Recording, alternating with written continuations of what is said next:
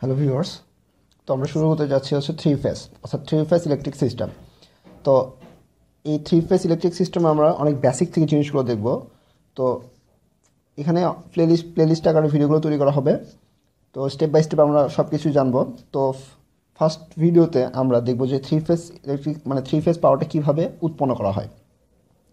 দেন আমরা পরবর্তী ভিডিওতে দেখব যে কীভাবে এই থ্রি ফেজ সিস্টেম আমরা উৎপন্ন করলাম। ঠিক আছে, এগুলো যে সাইন ওয়েভ আসবে না কস ওয়েভ আসবে না, এদের ফাংশনগুলো আসলে এদের ফেজ ডিফারেন্স কীভাবে আসবে আমরা শুধু দেখবো না বা মুখস্থ করবো না, আমরা এগুলো কেন আসলো বা এই সাইন ওয়েভটা কীভাবে উৎপন্ন হলো তার ইকুয়েশনগুলো থিওরিটিক্যালি দেখবো। আর প্রথম ভিডিওতে আমরা একটু প্র্যাকটিক্যালি অর্থাৎ কীভাবে এগুলো উৎপন্ন করা হয় সেগুলো দেখবো।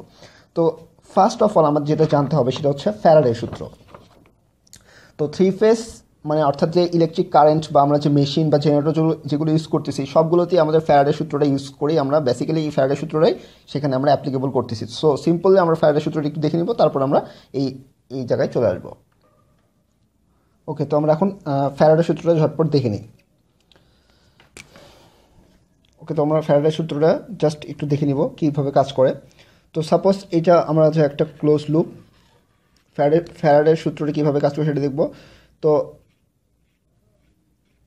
এগুলোর মধ্যে আমরা কি জানি, এই যে এর মানে হচ্ছে কি, এই ডটের চিহ্ন মানেগুলো বোঝাচ্ছে যে এর ভিতরে ফ্লাক্সগুলো প্রবেশ করতেছে। আর যদি ক্রস বলতাম তাহলে কি অর্থাৎ এই পৃষ্ঠ থেকে ফ্লাক্সগুলো বের হয়ে আসতো। কিন্তু না, যেহেতু আমরা ডটের বোঝাচ্ছে অর্থাৎ আমরা ধরে নিলাম যে ফ্লাক্সটা এই লম্ব বরাবর এই পেপারের মধ্যে দিয়ে ভেদ করে চলে যাচ্ছে। তার মানে এখানে এই একটা ক্লোজ, আমরা এই যে একটা কয়েলের কথা চিন্তা করি, এর মধ্যে আমরা কি করলাম, ফ্লাক্সের চেঞ্জ করলাম। অর্থাৎ একবার ঢুকলো এরকম, আর কি ঢুকবে বেরোবে এরকম যদি আমরা চেঞ্জ করি তাহলে দেখা যাবে এখানে একটা ভোল্টেজ উৎপন্ন হবে অর্থাৎ ইএমএফ উৎপন্ন হবে। অর্থাৎ এদিকে যদি আমরা তার দ্বারা যুক্ত করি সেখানে লাইট জ্বলবে। তার মানে এই একটা ক্লোজ লুপ এবং এর মধ্যে যদি আমরা ম্যাগনেট নর্থ এবং সাউথ পোল নিয়ে যদি আমরা এগুলোর ফ্লাক্স চেঞ্জ করতে থাকি তাহলে দেখা যাবে এখানে একটা ইএমএফ বা ভোল্টেজ উৎপন্ন হয়েছে। এটাই হচ্ছে ফ্যারাডের সূত্র। ওকে, তো ফ্যারাডের সূত্র মানে কি, ফ্লাক্স কি টাইমের সাথে সাথে চেঞ্জ করতে হবে। অর্থাৎ ফ্লাক্স যদি আমরা টাইমের সাথে সাথে ভ্যারি করি তাহলে এখানে একটা ভোল্টেজ বা ইএমএফ উৎপন্ন হবে। ঠিক আছে, তার মানে এখানে কিন্তু কেভিএল কি ছিল, কেভিএল বলতেছিল একটা ক্লোজ লুপে টোটাল ভোল্টেজটা 0, কিন্তু এটা কিন্তু কেভিএলের বিপরীতে চলে গেল। ঠিক আছে, তার মানে কেভিএল বলতেছে যে এখানে ভোল্টেজ যদি তুমি টোটাল ক্লোজ লুপের ভোল্টেজটা ইকুয়াল টু আমরা 0 লিখি, কিন্তু ফ্যারাডে এসে বললো যে না, এখানে যদি আমরা ফ্লাক্সের চেঞ্জ করতে থাকি এর মধ্যে এই ক্লোজ লুপের মধ্যে তাহলে সেখানে একটা ইএমএফ উৎপন্ন হবে। সেটা হচ্ছে আমাদের ফ্যারাডের সূত্র। ওকে, জাস্ট আমরা এইটুকুই শিখবো ফ্যারাডের সূত্র সম্পর্কে। তো আমরা এখন আমাদের নেক্সট টপিকে চলে আসি। ওকে, তো আমরা এখানে ছিলাম। সো প্রথমে আমরা প্র্যাকটিক্যালি দেখব এবং তার পরবর্তী ভিডিওতে আমরা কেন এটা করলাম, থিওরিটিক্যালি কেন হইলো বা প্র্যাকটিক্যালি এটা কীভাবে হইলো, বা আসলে সাইন ওয়েভের ইকুয়েশনটা আদৌ আসে কিনা, বা ফেজ ডিফারেন্স 120 ডিগ্রি কেন নিলাম, এগুলো নিয়ে আমরা বিস্তারিত আলোচনা করবো। সো সিম্পলি আমরা এখানে দেখবো এটা আসলে কীভাবে কাজ করে। ওকে, তো আমরা এখন এই চিত্রটা দেখি, অর্থাৎ থ্রি ফেজ, অর্থাৎ সেখানে বলতে আমরা তিনটা কিছু একটা থাকবে এরকম আমাদের মাথায় চিন্তা আসতেছে। সো এখানে সেম ফ্যারাডের যে কনসেপ্টটা সেটাই কাজে লাগানো হয়েছে। ঠিক আছে, তার মানে এখানে 3টা কয়েল 1 2 3, এখানে 3টা কয়েল রাখা হয়েছে। এখানে 3টা কয়েল, অর্থাৎ এই প্রতিটা কয়েলের মধ্যে যদি আমরা এই ফ্লাক্সের পরিবর্তন করি তার মানে সেখানে একটা ভোল্টেজ বা ইএমএফ উৎপন্ন হবে এবং সেখানে আমরা কারেন্ট উৎপন্ন করতে পারবো। সো কথা হচ্ছে যে এখানে একটা ক্লোজ লুপ, এখানে একটা ক্লোজ লুপ, এটা একটা ক্লোজ লুপ। ঠিক আচ্ছা, যখন এই নর্থ পোল এবং সাউথ পোলটা যখন এর এইভাবে অবস্থান করতেছে, অর্থাৎ এই রেটের কথা চিন্তা করি, যখন নর্থ এবং সাউথ পোলটা জাস্ট তাদের সমান্তরাল অবস্থান করতেছে, অর্থাৎ তাদের এই পজিশনটাতে নর্থ পোল যখন তার এই কয়েলের সামনে থাকবে অর্থাৎ সেই অবস্থায় সে সাইন ওয়েভের কি 0 অবস্থান প্রদর্শন করবে, অর্থাৎ সেখানে এখনো কি ভোল্টেজ উৎপন্ন হয় নাই। ঠিক আছে, অর্থাৎ সেখানে এখনো কোনো কারেন্ট আমরা পাবো না। যখন এই নর্থ এবং সাউথ পোল অর্থাৎ ম্যাগনেটটাকে আমরা একটু ঘোরাবো, অর্থাৎ যখন সে ঘোরা শুরু করলো তখন থেকে ফ্লাক্সের চেঞ্জ হওয়া শুরু করছে, তারপরে তখন একটু আমাদের ভোল্টেজ পাওয়া যাবে। ঠিক আছে, অর্থাৎ সাইন ওয়েভের ভোল্টেজটা পাওয়া যাবে। যখন সে ঘুরে জাস্ট এই পজিশনে আসবে তার মানে তখন কি এটার লম্ব বরাবর অবস্থান করতেছে। ঠিক আছে, তখন কি হবে, ফ্লাক্সের চেঞ্জটা হবে কি, তখন আমাদের এই যে ম্যাগনেটিউড অর্থাৎ ম্যাগনেটিউডটা আমরা পাবো সর্বোচ্চ, অর্থাৎ সেখানে একটা ভোল্টেজ পাওয়া যাবে। যেমন সাইন ওয়েভের ক্ষেত্রে আমরা সাইন ওয়েভের যে এই যে অবস্থায় কি সর্বোচ্চ মান পাওয়া গিয়েছিল সেটা সর্বোচ্চ মানে পৌঁছাবে। ঠিক আছে, যখন সেটা এই অবস্থানে থাকবে।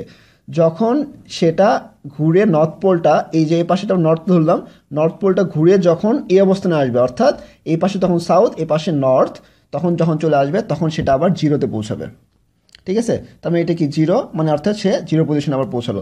যখন এই পাশে নর্থ, তখন নর্থটা ঘুরে যখন আবার এই পারপেন্ডিকুলারে আসলো, অর্থাৎ লম্ব বরাবর আসলো, তখন সে নেগেটিভ দিকে, নেগেটিভ ম্যাক্সিমামের দিকে পৌঁছাইলো।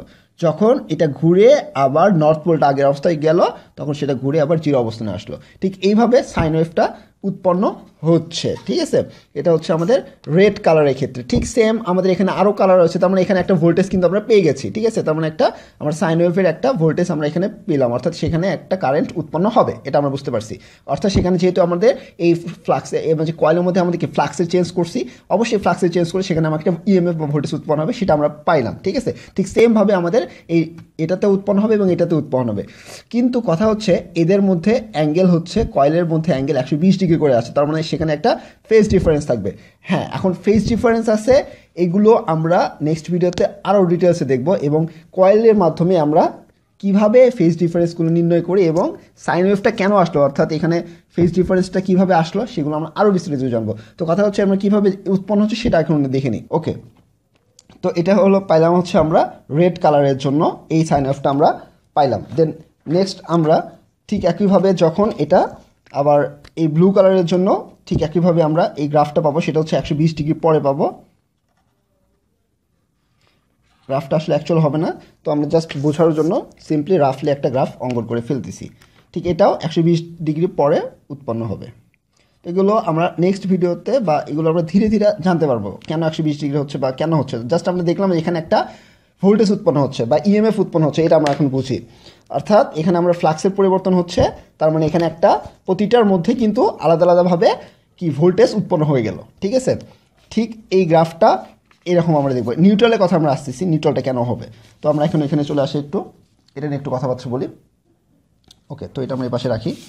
তো এই কালারটা আমরা ব্ল্যাক চিন্তা করতেছি ফেজ 1, অর্থাৎ এই রেড কালারটা হচ্ছে ফেজ 1, এবং আমাদের ফেজ 2 হিসেবে করতেছি আমরা হচ্ছে এই যে রেডটা ফেজ 2 এবং এই ব্লুটা আমরা ফেজ 3। ঠিক আছে, তো এখন আমরা আসি যে নিউট্রালটা কীভাবে, থিওরিটিক্যালি আমরা নিউট্রালটা কীভাবে চিন্তা করব। তো আমরা এখানে দেখতেছি যে এই পয়েন্টটাতে সাপোজ চিন্তা করি, এই পয়েন্টটাতে ম্যাক্সিমাম কত 1, আর এই পাশে আমাদের কত অবস্থান করতেছে -0.5 অর্থাৎ এখানে কিন্তু দুইটা আছে, অর্থাৎ ফেজ 3 এবং ফেজ 2, আর এখানে ফেজ 1, অর্থাৎ ফেজ 1-এর ম্যাক্সিমাম ভ্যালুতে আছে 1-এ, এবং এই ফেজ 2 এবং ফেজ 3 যখন আমরা অ্যাড করবো, অর্থাৎ এখানে দুইটা আছে, তার মানে দুইটা অ্যাড করলে -0.5 অর্থাৎ -1, তার মানে এই দুইটা মিলে এখানে আমরা পাবো হচ্ছে 0 ভ্যালু পাবো। ঠিক আছে, এরকম 0 ভ্যালু পাবো। তারপরে আবার এই পজিশনে আসি, দেখি এই পজিশনেও একই অবস্থা, এখানে কত -1, আর এদিকে 0.5 যোগ 0.5 অর্থাৎ 1 -1, এ পাশে 1 আসবে, এ পাশে -1, অর্থাৎ এখানে 0 পাবো।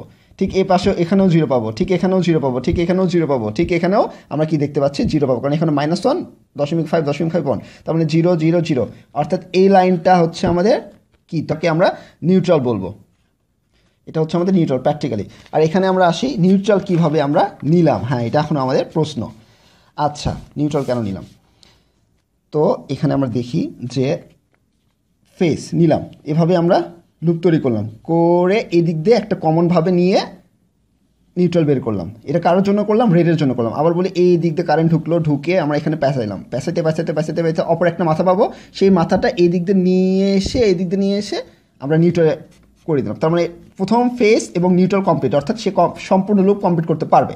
অর্থাৎ কারেন্টটা যদি ভোল্টেজটা উৎপন্ন হয়, সে এইভাবে এসে আমার নিউট্রাল অর্থাৎ গ্রাউন্ডে চলে যাবে, অর্থাৎ একটা ক্লোজ পাথ কমপ্লিট করবে। এই যে একটা ক্লোজ পাথ, অর্থাৎ এদিক দিয়ে কারেন্ট ঢুকে আবার এদিক দিয়ে বের হয়ে গেলে তো সেটা কমপ্লিট একটা সার্কিট হবে। তো সেই ক্ষেত্রেও এটা সার্কিটটা কমপ্লিট করলো। ঠিক আছে, ফেজ 2-র ক্ষেত্রেও সেম কাহিনী, এদিক দিয়ে আসলো, এসে প্যাচ তৈরি করলো, করে অপর যে মাথা আছে সেটা অপর মাথা একটা কমন নিয়ে আমরা নিউট্রাল বের করে দিলাম। ঠিক ফেজ 3 ক্ষেত্রেও একইভাবে এসে এদিক দিয়ে এসে এদিক ঘুরলো অপর মাথাটা নিয়ে এসে কমনভাবে বের করলাম। সেই জন্য আমরা বলছি কমন, অর্থাৎ ফেজ নিউট্রালটাকে আমরা অবশ্যই কমন রাখি। যে কোনো একদিক থেকে নিউট্রাল তিনটারই আমরা একটা নিউট্রাল ইউজ করতে পারবো। ঠিক আছে, তো এভাবে আমাদের এই এসি বা 3 ফেজ পাওয়ারটা উৎপন্ন হয়। এবং এদের প্রতিটার মাঝে ফেজ ডিফারেন্স কত ইউজ করলাম আমরা, এদের আরেকটা এই 3টা কয়েলের মধ্যে ফেজ ডিফারেন্স অর্থাৎ কোণ থাকবে কত 120 ডিগ্রি করে কোণ অবস্থান করবে। তো এগুলো নিয়ে আসলে চিন্তা করার দরকার নেই, এগুলো আমরা নেক্সট ভিডিওতে আরও ভালোভাবে দেখব। তো এই থ্রি ফেস আমাদের যে বাসা বাড়িতে বা এই থ্রি ফেস এবং সিঙ্গেল ফেসের উপকারিতা অপকারিতা এগুলো আমরা দেখবো, টেনশন করার কোনো কারণ নাই। এবং দেন আমরা এখন আসি হচ্ছে যে থ্রি ফেস যে লাইনগুলো আছে এগুলো কিন্তু ইন্ডাস্ট্রিতে বেশি ইউজ করা হয়, ঠিক আছে। তো আমাদের আশেপাশে যে থুম্বাগুলো ইউজ দেখতে পাচ্ছি সেগুলোতে আমরা অনেক সময় আমরা দেখলে বুঝতে পারবো যে এখানে 3টা লাইন রয়েছে এবং নিচে আরেকটা রয়েছে নিউট্রাল, অর্থাৎ 3টা ফেস এবং একটা নিউট্রাল ইউজ করা হয়। এবং অনেক সময় 5টা লাইন দেখা যায়। 5টা লাইন মানে কি, এটা হচ্ছে ইমার্জেন্সি, অর্থাৎ যখন ইলেকট্রিসিটি থাকে না তখন কিন্তু এই লাইনেও ইলেকট্রিসিটি পাওয়া যাবে। তখন যেমন আমাদের এই যে ট্রেন বা আমাদের প্রধানমন্ত্রীর যে বাড়িগুলোতে সেগুলো কিন্তু সবসময় ইলেকট্রিসিটির দরকার হয়। তো সেক্ষেত্রে আমরা এই লাইন থেকে কিন্তু ফেসটা ইউজ করে তাদের মানে জরুরি ভিত্তিক যে কাজগুলো সেগুলো চালাতে পারবো। আর এগুলোতে নাও থাকতে পারে, অর্থাৎ এগুলো ফেস আর একটা নিউট্রাল থাকে, এরকম আমরা খেয়াল করে বুঝতে পারবো। এবং আমাদের যে সাপোজ এখানে আমাদের ফেস অর্থাৎ লাইফ এবং নিউট্রাল, ফেসকে আমরা লাইফ বলতে পারবো, অর্থাৎ সেখানে কারেন্টটা পাবো আমরা কি, এরকম 3টা লাইন নিউট্রাল, এরকম 3টা ফেস থাকে এবং 3টা নিউট্রাল থাকে। আর নিউট্রালকে আমরা কমন দেখতে পারবো। তারপরে এখানে লাইন 1, লাইন 2, লাইন 3 এবং যে কোনো একটা নিউট্রাল আমরা হিসেবে ইউজ করতে পারবো। তো যদি সাপোজ এখানে যদি আমরা একটা ইন্ডাস্ট্রি স্থাপন করি তাহলে ইন্ডাস্ট্রিতে 3টা কি লাগবে, 3টা ফেস ইউজ করা হয়, কারণ সেখানে হ্যাভি মানে লোডের মেশিনগুলো ইউজ করা হয়, তাহলে সেখানে আমাদের 3 ফেস পাওয়ারটা লাগবে। এবং কেন ওই 3 ফেস পাওয়ার লাগে সেগুলো আমরা দেখবো, টেনশন করার কারণ নাই। তো প্রথমে এখানে একটা লাইন আসলো, আরেকটা এবং আরেকটা, আর নিউট্রাল আমরা এই পাশ থেকে সাপ্লাই দেবো, তার মানে এটা কমপ্লিট। এবং আমাদের যে এরকম বড় বড় কারখানা তারপরে ফার্ম এগুলোতে আমরা থ্রি ফেস ইউজ করা হয়। এবং যখন আমাদের বাসা বাড়িতে সিম্পল যে আমরা বাসা বাড়ি ইউজ করি, আমরা বাসা যে থাকতেছি সেই বাসা বাড়িতে আমরা সিঙ্গেল ফেস ইউজ করি। তো আমরা লাইন 1, লাইন 2, লাইন 3 যে কোনো একটা লাইনের পাশে আসবে, আরেকটা লাইনের পাশে আসবে, একটা লাইনের পাশে আসবে। এবং যে আমাদের নিউট্রালটা সেগুলো হচ্ছে কমন, অর্থাৎ সেগুলো এ বাসায় একটা থাকবে, এ বাসায় একটা থাকবে, এ বাসায় একটা থাকবে, এভাবে নিউট্রাল লাইনগুলো সংযোগ করা হয়। তো মোটামুটি থ্রি ফেস আমাদের মেইন থিমটা ছিল যে আমরা থ্রি ফেসটা কীভাবে উৎপন্ন হয় সেটা আমরা দেখা, বা থ্রি ফেস পাওয়ারটা কীভাবে উৎপন্ন সেটা দেখা। তো আশা করি আমরা এটা বুঝতে পারছি। তো নেক্সট ভিডিওতে আমরা আরও ডিটেলসে ঢুকবো, গভীরে ঢুকবো এবং ইকুয়েশনগুলো সলভ করবো, ইকুয়েশনগুলো কীভাবে আসলো সেগুলো দেখবো। ওকে, থ্যাংক ইউ।